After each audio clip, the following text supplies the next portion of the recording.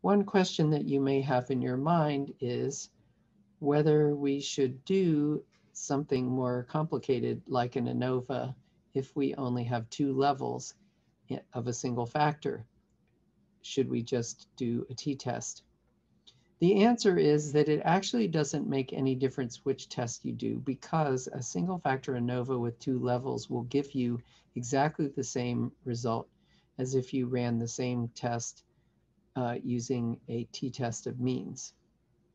To compare the results of a ANOVA with one factor and two levels and a t-test of means, there's a version of the red and green data from the cockroach electroretinogram available from this URL.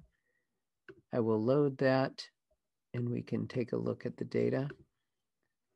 It's the same structure as the other data we use for three levels, except it only contains the data for red and green colors. Because we already know this needs to be log transformed, I'm going to go ahead and do that.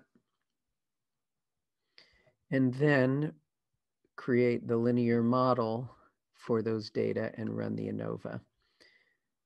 This ANOVA is highly significant with P of 2.26 times 10 to the minus 5. Because there are only two levels of the factor, I can also run a t-test of log versus color, just as I did in the linear model here. And I'm going to use the equal variance version of the t-test. If we examine the results of the t-test, the p-value from the t-test is exactly the same as the p-value from the ANOVA. It turns out that t and f are actually related to each other. If you take the value of t and you square it, you will get this value of f.